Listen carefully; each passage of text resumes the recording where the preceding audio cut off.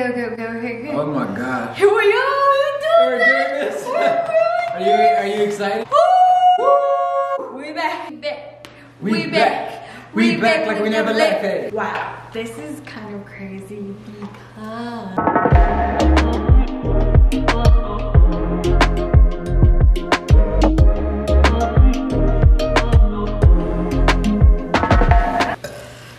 11:22, that's when we're starting. It's 11:22 p.m. And that's our number, and that is the exact time where we launching our YouTube channel at 11:22 p.m. Relaunch. Ready? Ready. We back. We back.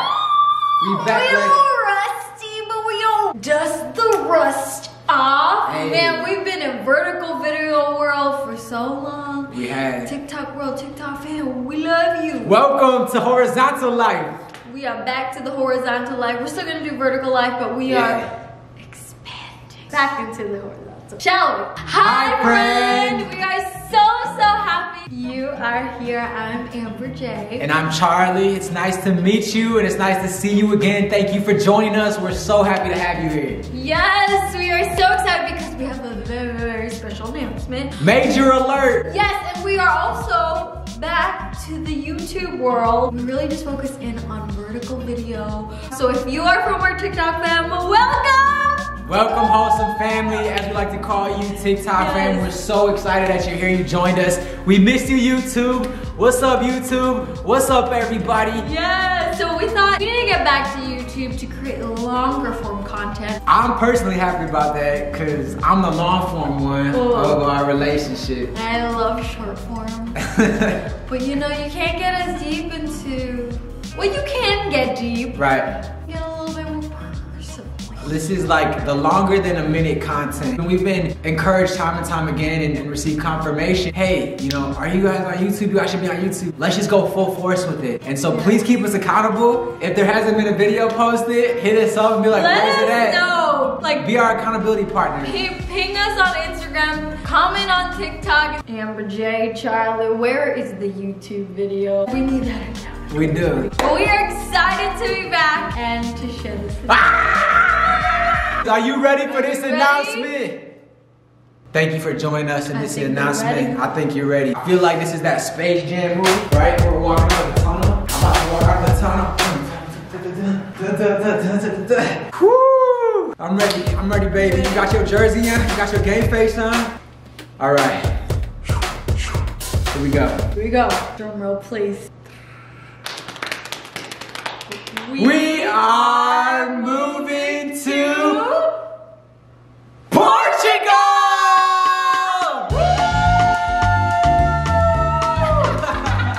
It might be a little bit of a plot twist, like, what? Portugal? What? Yeah. Let us explain. Context is key. We traveled to Europe for a 1-year wedding anniversary. Mind you, we got married on 11/11/17. We've been married for more than 3 years. So our first year wedding anniversary, we traveled to Europe, went to several countries, visited it, loved it. And then we went back a couple months later because we had flight credit, right? Yeah. So we're like, we need to use this flight credit. And this was what year? 2018, 2019. Yes, so 2 years ago, we visited Portugal and Morocco, and we loved Portugal because people there were so kind, so genuine. There was one time we were walking in Porto, and there were people walking down the street, locking arms and singing and dancing, like 5 people. It was a Disney movie moment. I couldn't believe my eyes. Man, I love the culture. I love how when we were walking and we saw the buildings, you described it as the San Francisco of Europe because you're right near the coast, which we love visiting different churches and checking out obviously different coffee scenes, and the coffee culture is dope there. And we, checked out this church called Surf Church. It was incredible worshiping God in a completely different country, in a different language, but yeah, still worshiping the same God. Worship to ocean. Yeah. It was half in English, half in Portuguese. Yeah. We couldn't quite understand it, but we were going along trying to pronounce the word. it was wonderful. And you know, just being able to have that hybrid of like the ocean coast life, how they recognize and honor rest and the importance of that in our country, which God bless America. We're so grateful to be Americans. A lot of it is just on the go, on your phone all the time, fast paced, where that culture in Portugal is all about family, taking time to appreciate moments. You know, you don't have to up and run to the next thing, but the value of that. And that's something we really both resonate with, because we are all about building relationships. And sometimes, you know, we're a little bit later than most, but that's because we are caught up in a conversation with somebody, and it leads to another conversation, and it leads to a prayer. Love that. And I feel like over there, there's just so much of that. And no country's perfect, but we're excited to experience different cultures. Yes, and I've always dreamed about doing missions abroad. Charlie has done missions abroad, which is incredible because he talks about how life-changing it was. And I've dreamt about it since I was in middle school.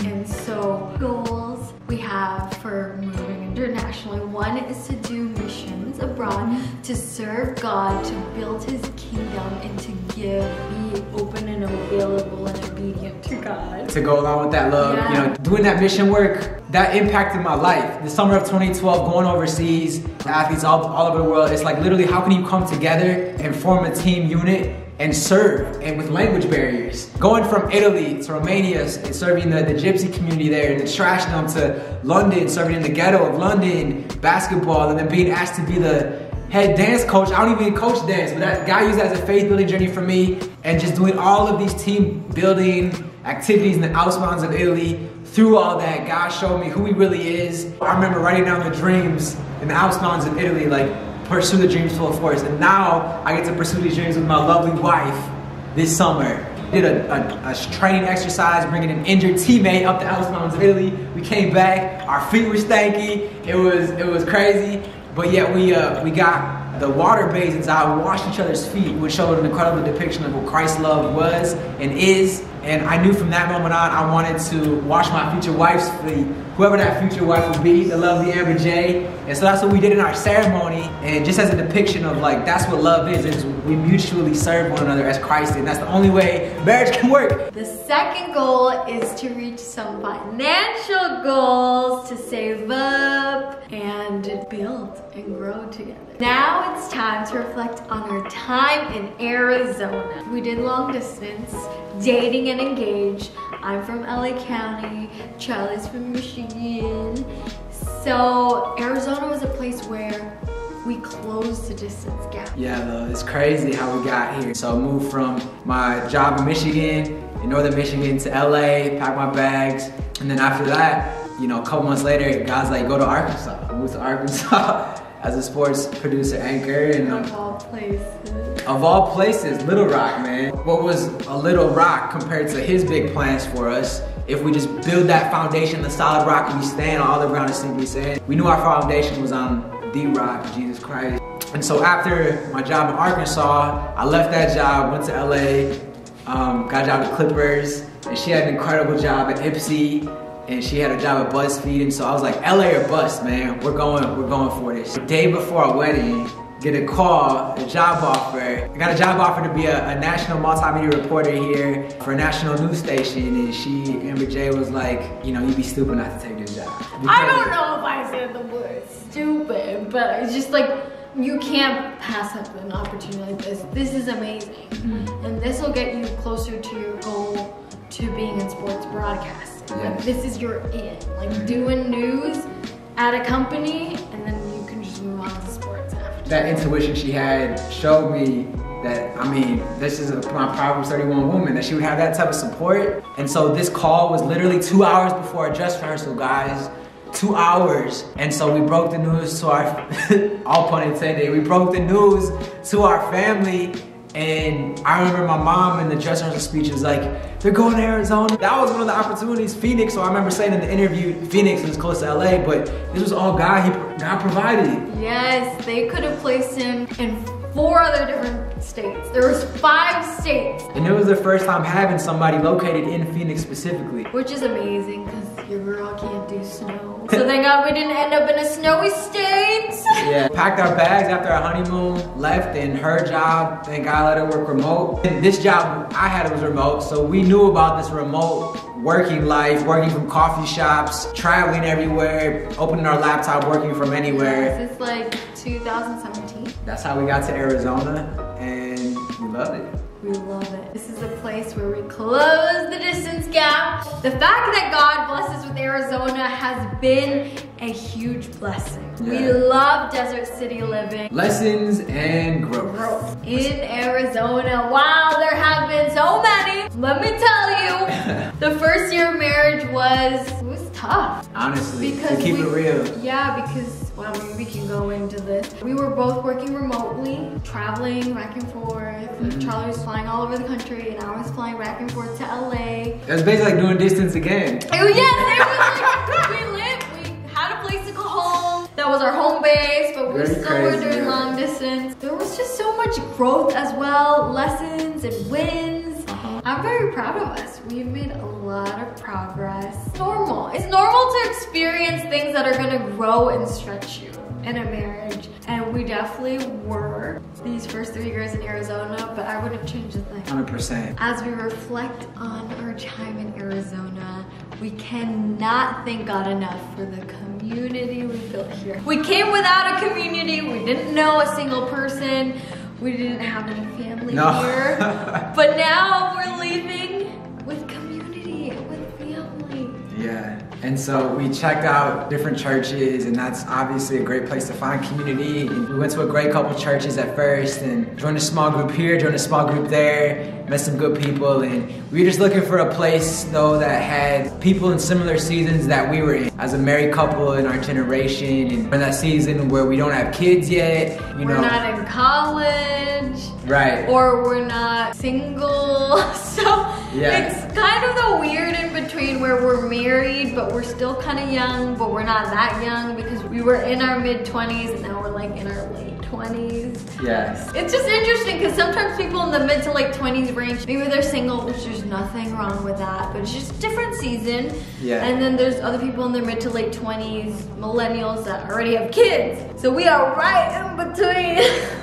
Yeah, right in between, and you know, we just wanted to find a community that would be in similar seasons that we're in right now, and we couldn't find that. So this guy at our church approached us and we're like, you guys now live in downtown Phoenix, you guys should totally start a group. And so we prayed about it. Opportunity presented itself to be small group leaders in January of 2019. We launched it, dedicated it to God, and we didn't know who would show up, but we met in this very sports lounge in our apartment complex. And love Amber J, this girl, if you came to our small group, like she decked it out, man. She wanted to make sure that it was excellent. She is the Michael Jordan of women, so anything she does exuberates excellence. And so our whole thing is we want to be like the early church of Acts, which all that is like, you know, breaking bread together or breaking pizza. Right, and coming together to eat together first before getting into the word or getting into the study. It's not a gathering without food. Plus, I grew up going to Bible study where we always had a spread. Well, I wanted to implement it in our own group. Hey, come on, it's not fun without food. Right. Plus, I feel like it kind of loosens people up and people get to have conversation beforehand. We had Mediterranean night. Yes. Pizza night, taco night. Pizza night, taco night, Japanese night. Fusion. Korean, Mexican fusion. Woo. Filipino food. Childhood favorites. Where we brought that lumpia. And everybody loved the lumpia. We got to share our Filipino culture with them. And we're so grateful that people in the group are willing to potluck and bring and help. And so we're very bad at asking for help just because our personality, we don't want to burden others. But the fact that people were so kind and willing to take time out of their busy lives to participate in the potluck, to show up, because just the fact that they took time on a weeknight, we are eternally grateful because we know how hard it is to balance work and life. So the fact that they dedicated that time to us, really meant a lot. Yeah, absolutely.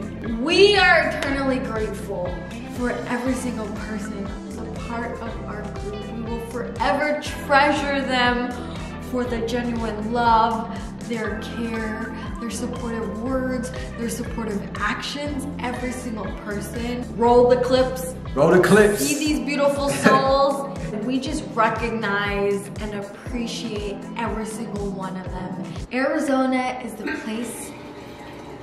Hello, sing. Real quickly too, that another community we established is neighbors too. We have really good friends that came about that were neighbors right here. They just had a baby. Other neighbors too that we ran into and have been and just talking to in the hallways and getting to know. You know, we believe full-heartedly that, you know, love your neighbors as yourself, and we take that literally. You know, shout out to all the neighbors we've met as well and the interactions we've had. Thank you, neighbors. We're gonna miss you, neighbors, but y'all the realest, man. Arizona is the place where we connect with so many creative artists, visual artists, photographers, business owners, and we are just in awe of the creative people following and fulfilling their dreams and heart's purpose. Yes. So thank you to all the sweet photographers that we met and connected with. You guys inspire us. So all in all, we are going to miss Arizona so much. But we are grateful for every single moment, every single person that has touched our hearts here, all of our friends, our community, the experiences, the job opportunities, the clients, everything. Yes. But this is not a goodbye, it's see you later. Yeah. So as we go internationally, who knows, maybe in the next year, maybe we'll buy a home in Arizona. Oh snap. If the housing market is better. Yes, because the housing market is a little crazy. But like we talking triple. Yes, maybe God will lead us back here, but yeah, I'm ready. Speaking of the world, Arizona was the place where we built our wholesome family. Yes. TikTok family. What's up, wholesome fam? Digital community. Let's go. You guys are the realest. The realest, man. We love you so much. Yes. We are so grateful. We have been praying to be able to have a community, to have a digital family where we can share smiles, share laughter, be able to encourage you, to love on you. And the fact that this is a state where God made it happen, and the fact that you are here watching this video, we are eternally grateful. Yes. So we're excited to take you guys on to our next journey. Thank you for sticking along with us. Thank you so much. Thank you for your support, for the comments, for the likes, for just being in here, for your love, because we love you. And we are here for you too. We love you, we're here for you. And as you know, like, we're just trying to live our lives as best as we know how for Christ every day. And so yeah, thank you for being a wholesome fam and, you know, wanting content that is wholesome, it is fun. Yeah, we're just really silly, fun-loving people. So thank you for loving us for who we are. Yes, thank you for loving us through our silly antics, all the laughing. Thank you for being here. It means a lot. It means like more than you'll ever know. We've been praying for you. Yes. Arizona is where our many dreams came true. So you're a part of the family. Welcome to the family. And whoever else is joining, we're welcoming you too. We're excited to have you along. Come along for our journey. We're excited to have you aboard. Hop on. Hop on. And comment below. What was the video where you discovered us? Awesome. Interesting. Yeah. You ready, Hub? I'm ready. You ready? I'm ready. Let's roll up our sleeves. All right, get ready for this new season. Woo! We love you, and we appreciate you. Thank you for sticking around if you made it this far in the video. Onward ho. Onward ho. We hope you have a beautiful and blessed day. Let go. Let God. Let's go!